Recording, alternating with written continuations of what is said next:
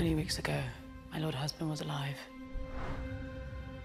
And the realm was at peace. On his deathbed, he knew the realm would never accept a queen.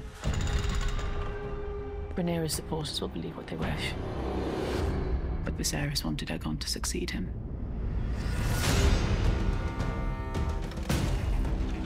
They wish now not for the good of the realm, but for the satisfaction of vengeance. Plot against the king, and I will pay it back 100 times over. I'm as fearsome as any of them. You have no idea the sacrifices that were made to put you on that throne. My uncle is a challenge I welcome. If he dares face me. We will prevail and bring forth peace. But you must accept that the path to victory now is one of violence. Good. To war, then.